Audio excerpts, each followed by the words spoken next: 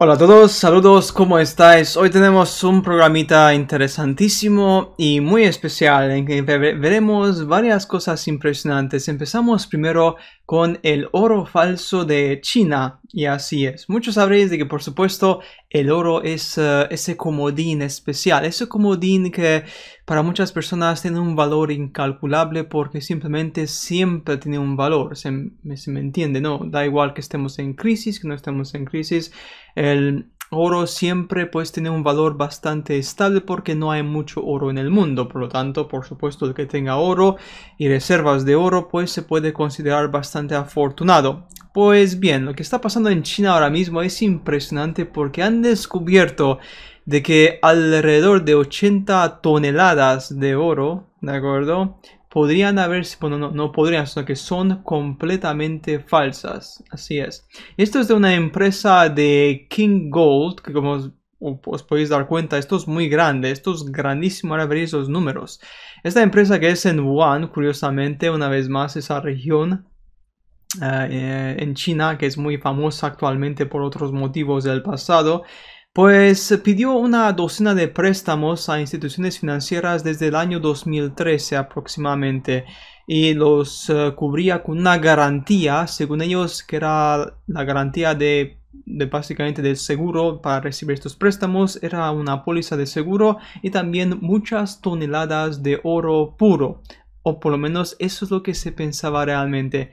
Pues parece ser de que estas 80 toneladas de oro puro eran completamente falsificaciones y era lo que sería tablitas de metal, de hierro, lo que sea, que estaban cubiertas por una capa de oro. O sea, el único oro que habría era la capa, lo que sería la parte superficial cubierto en oro, pero la parte de dentro, o sea, más del 99% de lo que sería del lingote, era completamente hierro o cobre o algo, un metal muy barato, básicamente, un metal baratísimo. Impresionante, ¿verdad? Pues fijaros de que estas 80 toneladas de oro en China equivale al 22% de la producción anual de oro en China. O sea, es un número muy grande. Y asimismo equivale a lo que sería, representaría básicamente este oro al 4,2% de las reservas de oro del país entero. O sea, casi el 5% se descubrió de que era simplemente un fraude y de que estaba completamente encubierto en láminas de hierro con una capa de oro muy fina. Imaginaros, por supuesto, cuántas más empresas y cuántos más estafas habrá en el país, y por supuesto posiblemente esto ocurra en otros países, no lo sabemos realmente, donde muchísimas reservas de oro en realidad no lo son, no tienen ningún valor. Porque si esto se descubrió, imaginaros de que seguramente esto no sea el único caso. Podríamos estar hablando de que posiblemente más del 10, el 15, el 20% hipotéticamente del oro en China sea exactamente igual. Sean láminas de hierro sin ningún valor, pero que se venden o que se entregan al gobierno, a empresas, como si fueran un seguro, o hasta clientes, por supuesto, y no tiene ningún valor, un cero patatero. Es impresionante, ¿verdad? Pues bien, el director de King Gold, Hong, negó estar involucrado en la falsificación de estos lingotes de oro, según él, y aseguró de que no había ningún problema con la garantía. En otra declaración pública, el hombre dijo de que puede ser de que estos lingotes comprados en los inicios de King Gold como empresa y que los mismos no fueron sometidos a la debida verificación. O sea que básicamente lo que están diciendo es que esta empresa King Gold, aquí tenemos una imagen de su página web que dice una empresa con un futuro de oro, oro falso, pues según ellos posiblemente habrían comprado los lingotes de oro, y claro está, esos lingotes no habían sido sometidos a un análisis experto. Por lo tanto, puede que desde hace tiempos inmemorables, desde que la empresa se fundó, esas reservas de oro que compraron inicialmente habrían sido falsas. Pero claro, esto es lo que sería la declaración de este director, que seguramente tendrá que abandonar su puesto eventualmente, porque esto será lo que sería un escándalo impresionante en China. Claro está, porque en total son 83, para ser exacto, 83 toneladas que están ahora mismo bajo investigación en el gobierno chino. Y claro, una pregunta muy importante. Por eso digo siempre de que si realmente tú te quieres comprar oro, muy importante, ten mucho cuidado porque muchísimas empresas, de acuerdo, no tienen oro real. Importante.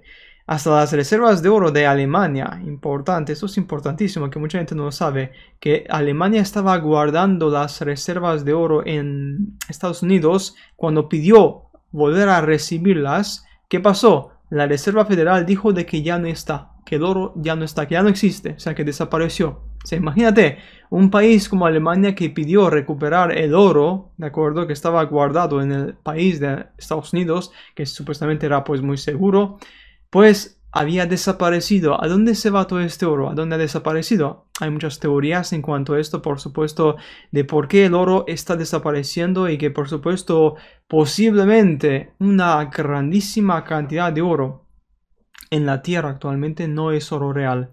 Es como esto, es literalmente una funda de oro derretida sobre un bloque de hierro y hacerlo ver como si fuera el oro real, pero no es simplemente una capa que cubre una mentira. Y esto es por supuesto importante avisaros, si queréis comprar oro, evitad China a toda costa, porque simplemente que uno sepa que esto ocurre significa de que la probabilidad es de 1 entre 5 de que el oro que compres sea falso, o sea, es bastante alta, o 1 entre 6 por lo menos, o sea que es un número muy alto. Por tanto, recomendación, no hagáis eso.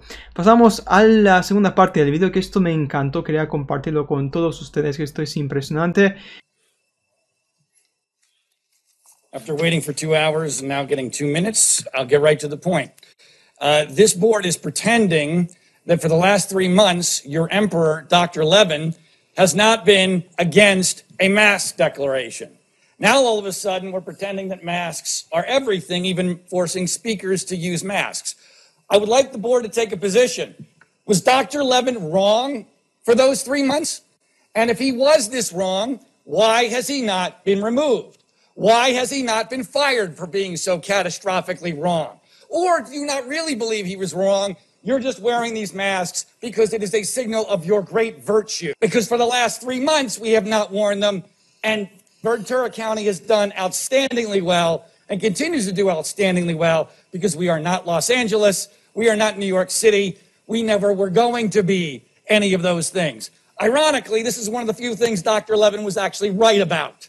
He has been wrong about everything. He is the one who told us we would have 400 to 600 hospitalizations a day. He revised that to 200 to 400 a day. We still haven't reached that in 1 day. We're barely over 200 for the entire ordeal that you guys have put us through. We now are panicked over 51 total hospitalizations in a county with 8 hospitals. Can you people do math? Can you please do basic math and understand where we are on this? This is not a crisis. You, however, have created one. You, in an effort to try to prevent all death, when we've had 43 deaths, have now ended all relevant life. And you should all be ashamed of yourselves. And this will never be forgotten. Ever be forgotten. You will all be held accountable eventually, in this life or the next. You all better hope there is no hell, because when you die, that's where you're going. And guess what? You're not going to be dying of COVID either. Thank you. Esto es un periodista que está ahora mismo en una reunión con los políticos en el parlamento en el condado de Ventura, en Estados Unidos. Y el hombre dice algunas cosas impresionantes. Primero, antes que nada, en este país, Estados Unidos, en los primeros 3 meses, marzo, abril, mayo, de acuerdo, las máscaras no fueron obligatorias. Después de que los casos de infecciones han decaído de infección en Estados Unidos, ahora mismo están obligando a la gente a llevar máscara, por algún motivo raro. Hasta en regiones como Ventura, donde realmente el hombre dio datos claros y obvios.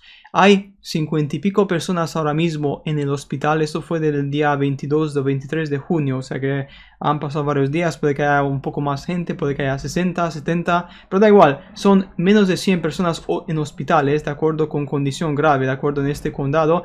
Y hay más de 8 hospitales en total en esa región. O sea, 60 personas en hospitales. De acuerdo, entre 8 hospitales. O sea que literalmente... Imaginaros, hacer los cálculos. Es inverosímil, es ridículo que este condado, por supuesto, le pida a la gente que salga a la calle con las mascaritas para, por supuesto, seguir con las mismas ideas que Nueva York, que lo que sería Los Ángeles, claro está. Aquí está el gran problema. Muchas partes del mundo, muchas ciudades básicamente, están obligadas por los gobiernos a seguir las mismas normativas cuando en realidad no hacen falta. Pero, por supuesto, hay que generar esa situación de incertidumbre en la población, y este periodista dice exactamente lo mismo y dice que deberían darles vergüenza ajena o vergüenza total porque están literalmente paralizando esa ciudad, ese condado sin ningún fundamento. No hay razón porque simplemente los casos oficiales declarados en hospitales son extremadamente pequeños y no están incrementando. Pero como podéis ver, simplemente las cuarentenas siguen en efecto, por supuesto, y tenemos en noticias una vez más constante exageración, constante prensa de pánico básicamente, y más recientemente tenemos la noticia de que la gripe del cerdo podría ser la siguiente infección grande que podría atacarnos dentro de muy poco tiempo, según lo que han descubierto los científicos en China, que han analizado pues muchas muestras de cerdos y han descubierto supuestamente de que este nuevo patógeno podría mutar en cualquier momento. Curioso, como de repente 2020 se convierte en el año de los virus de una forma impresionante, y es que no paran, es que simplemente esto ya sigue hasta que, por supuesto, como dijo Bill Gates, él mismo lo dijo con su propia boca, el único momento en el que saldremos de esto es que cuando obtenemos una vacuna.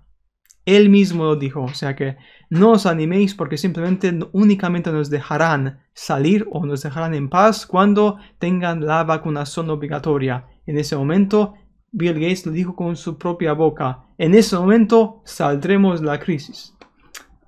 Por supuesto, es que todo es una coincidencia, ¿no? Todo es realmente, como podéis ver, todo es da pena ajena porque simplemente ya la gran mayoría de las personas se dan cuenta de que todo esto simplemente es una exageración.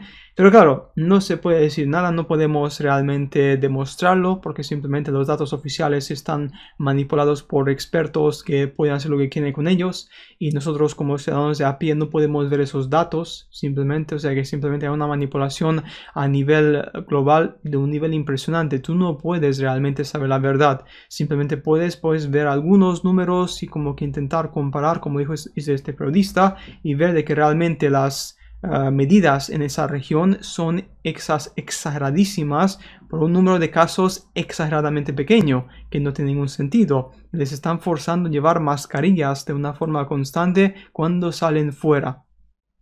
Claro está, esto es una vez más un símbolo de opresión política, porque llevar la mascarilla es casi como si te dijeran que te calles, que no tienes derecho de hablar. Eso simplemente es un simbolismo muy importante, muy fuerte, por supuesto, que se puede interpretar de varias formas. Pero bueno, esto es lo que sería también lo que hizo este periodista, que me pareció muy impresionante su declaración, y también lo que serían sus datos que dejó el mundo entero en ese parlamento en Ventura completamente callados, y simplemente pues no pudieron responderle porque sabían de que el hombre pues tenía datos bastante bien puestos a punto, y por supuesto un argumento bien puesto en fila para ellos. Bueno, esperamos que este video os haya gustado. Por supuesto, nos veremos como siempre en los próximos videos de Mind con más videos interesantes, también curiosos, y también veremos lo que pasa en este mundo, porque el siguiente video será muy interesante sobre nuestra historia y cómo la falsa historia una vez más está detrás de nosotros e intentando vendernos mentiras en libros oficiales cuando la verdad es una completamente diferente. Nos veremos, por supuesto, muy pronto. Adiós.